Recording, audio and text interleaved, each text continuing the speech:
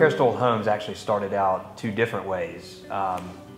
For me, in 2004, I'd had a couple of careers prior to being a home builder, but my father was a home builder and I wanted to give it a try. So I started Longleaf Homes in 2004 and went and built a couple of spec houses in the Highland Lakes neighborhood of Birmingham and kind of cut my teeth the old-fashioned way and learned the business myself and went from there.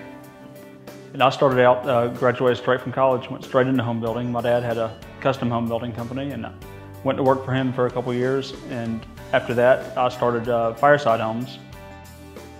We partnered up as Harris Doyle Homes in 2008, and the reason we did that was because building in Ballantrae, we always call it dating before we got married.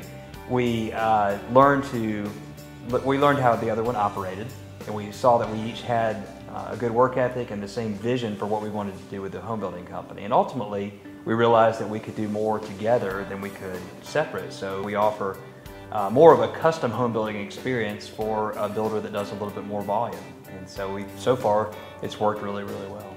We have a great team. We work really well together every day.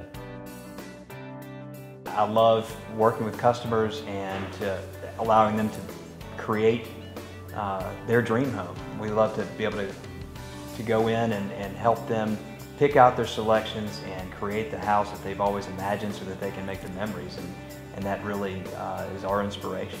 I like it honestly because it's something different every day. Every day I come in, I may have an agenda, but usually that agenda gets changed by about 9 a.m. and it turns into something else. So I never have the same day again and again. It's always different, but always fun. So. The mission of Harris Doyle Homes is to exceed people's expectations every day, and we like to do that in terms of design, amenities, and customer service after the sale. So we focus on those three factors every single day, and we try to improve our processes to make the customer experience the best it can possibly be. We don't like to tell purchasers no. We like to let them, if they have an idea, we like to let them bring it in, and we try our best to figure out a way to use it in their house. And honestly, we learn as much from our customers as they learn from us. My father always treated both his customers and his subcontractors and vendors with a lot of respect and fairness, and he was known for that. And I saw him treat people that way when I was growing up, and heard people tell me about how they felt that they were treated, and they always respected him for that. And I've tried to carry that into my own business and try and treat our subcontractors, vendors, and customers the exact same way that he did.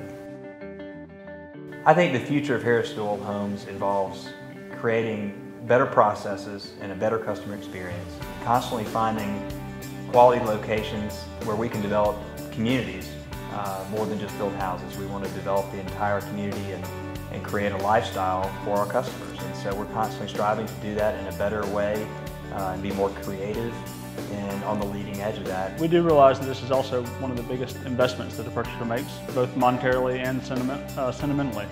They're putting a lot of the finances into it, plus they're also putting a lot of their heart into it. And we really strive to do the best we can at it. It's as simple as that.